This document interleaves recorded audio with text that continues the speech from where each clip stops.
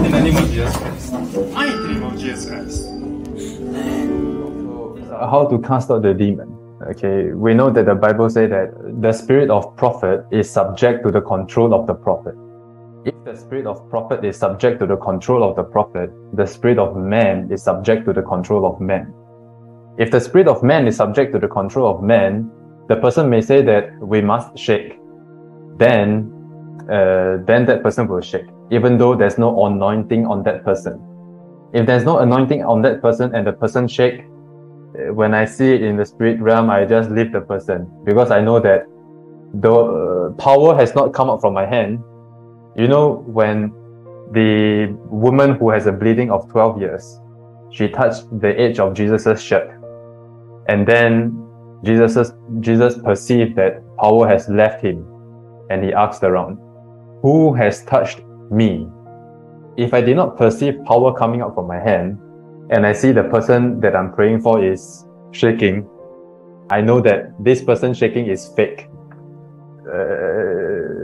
The Holy Spirit did not touch the person. That person just shake because he thinks in his mind that he must shake. Okay, you know, everybody can shake if you want to shake. Everybody can shake. Okay, so this is how we discern, the gift of discernment. When you walk with God to a certain extent, you know. So it's not all demons that the person need to fall down. Okay, your back on the floor. Your back on the floor. Once the person's back is on the floor, then you say it's delivered. Sometimes you can see what is happening in the spiritual realm. The person may still be manifesting, and then the person is free. I can't count. There are countless times where I say that you are free, even though the person is still manifesting violently. We trust the voice of the Holy Spirit more than we trust what we are seeing. This man, John, is free, but you are still seeing he is still manifesting. Don't worry, he's free. This man is not manifesting, but he's still not free. We trust the voice of the Holy Spirit more than we see things. If indeed you have moved on the realm of imaginations, okay, level 1 is God talk to me in my imaginations. If you can reach beyond this level, okay, you trust the voice of the Holy Spirit in you more than what you are seeing. But if you are still at that level 1 of imaginations, okay, you continue to walk in sight first. Okay, it's not possible to walk in faith when you are still in imagining. Keep on read the Bible, fast and pray until as God leads you. Okay, once you hit that level, move on. Okay, many of us, we have the Holy Spirit. We just have yet to exercise them. We have to exercise with the Holy Spirit. We have to know how the Holy Spirit works. Why is it that every week people say, that affliction, that setback, out of you, out of you. Every Sunday, you hear the same thing. Out of you, affliction, setback, poverty, out of you.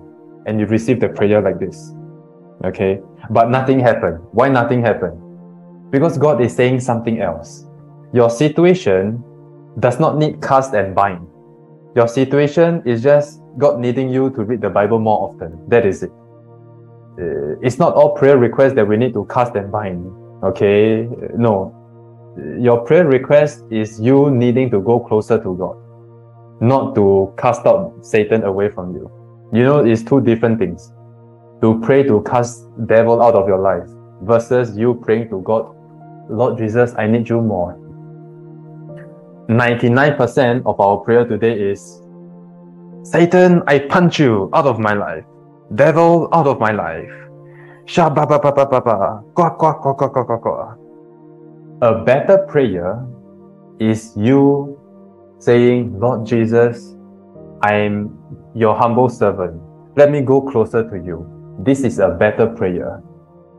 Because when you pray to go closer to God, it's automatically you casting and binding Satan out of your life. Okay, when you go closer to God, Satan is leaving you. But if you are focusing to pray that Satan leave you, you are conscious of his presence with you. Satan like it. This woman every night pray in tongues, pray that devil leave him.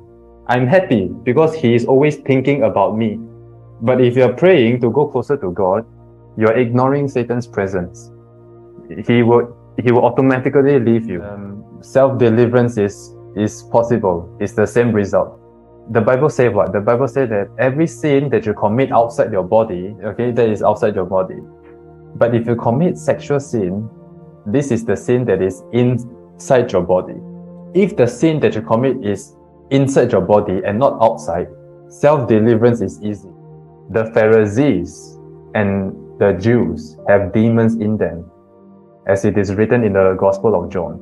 Your father is the devil, Jesus Christ said to the Pharisees. Jesus Christ can cast out demons, right? Jesus Christ can cast out demons.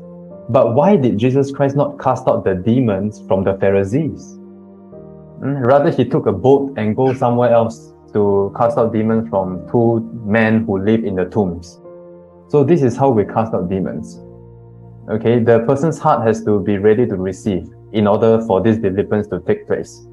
So if you are asking prayer for someone else and that person is still living a life of drunkenness and orgies, if God does not help him, who is the man of God to overstep God? So salvation is individual. Salvation is not influential. The Canaanite woman stand on behalf for her demon-possessed daughter, isn't it?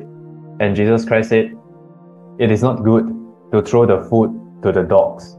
Jesus Christ was testing this Canaanite woman's faith. And then her daughter, who was demon-possessed, was cured. Why did this miracle took place? How come this mother can stand on behalf of her daughter and the daughter got cured? It's because the daughter is still under the mother's care. The daughter is still a young girl.